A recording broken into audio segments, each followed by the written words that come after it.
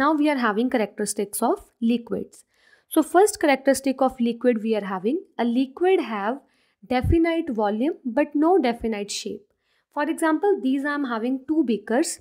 Actually this beaker is also 100 ml and this beaker is also 100 ml. Volume of the beaker is same but shape you can see.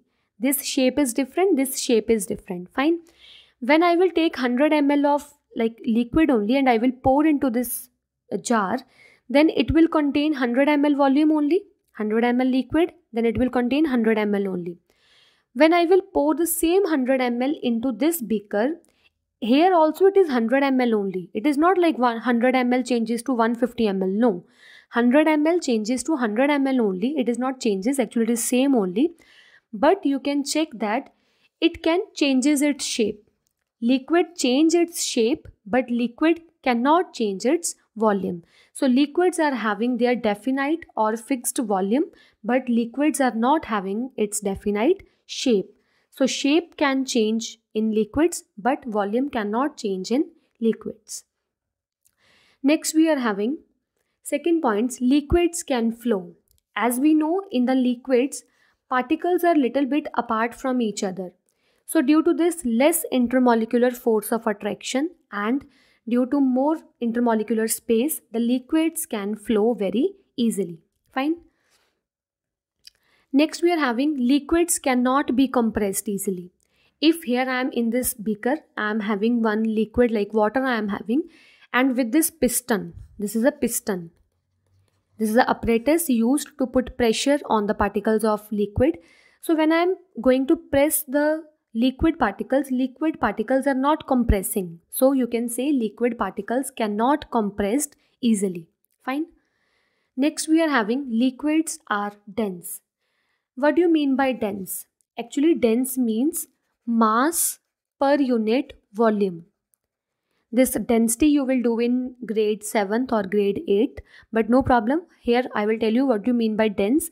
Dense means, if you can say in the Hindi word, that is sangna, like Punjabi you can say sangna, how the particles are very close to each other. So as you can see, particles are very close to each other in liquid also.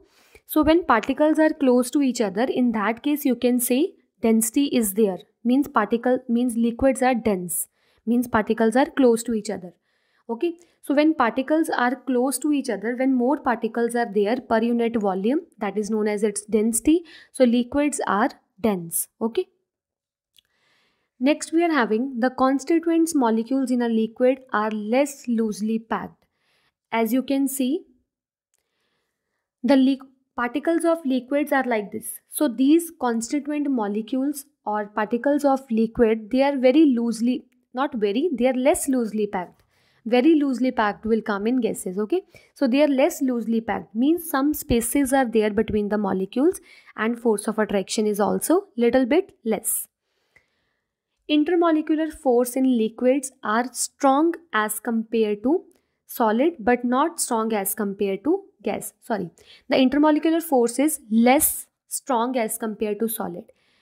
Here I am having solid, so you can check. Intermolecular force of attraction between the solid is more because solid particles are very close to each other. When solid particles are close, means force of attraction in the solid is more. So force of attraction in solid is more than in liquids. Liquids, some spaces are there, no? Some like gap is there between the particles. So that is why intermolecular force is less strong in liquid as compared to solid. But in gases, many spaces are there. So intermolecular force of attraction is very less. Next we are having a liquid may be transformed into gaseous state by heating it up. Here for example we are having one liquid in this jar. When I am going to heat the liquid, for example in this water is there. When I am heating the water, so heating this water means liquid is converting into what? Vapors, or liquid is converting into gaseous state. So here what is the main thing? That liquids can convert into gaseous state. Liquids can convert into gaseous state. How? What I am doing here? Actually here I am giving the heat. So liquids can convert into gaseous state by heating it up. and the fixed temperature what I am giving to this liquid so that it can convert into gaseous state, that fixed temperature is known as boiling point. Okay, so the fixed temperature at which liquid is converting into gaseous state, that fixed temperature is known as boiling point. Eighth point we are having, a liquid may be transformed into its solid state by cooling it up to its freezing points. For example, here I am having a liquid. So this liquid, can you convert into a solid? This liquid, for example, this water, can you convert this water into ice? Then yes, obvious, we can convert water into ice. How we can convert? We can convert by cooling it up. So we can convert water into ice by cooling water. So you can say that liquids can be easily transformed into solid state by cooling it up, and the fixed temperature that I am giving to liquid so that it can convert into solid, that fixed temperature is known as its freezing point. Okay, so what is the freezing point, or what is the freezing? First of all, what is the freezing? Freezing means when liquid state of matter converts into solid state of matter, that is known as freezing. And the fixed temperature at which liquid state of matter converts into solid state of matter, that fixed temperature is known as freezing point.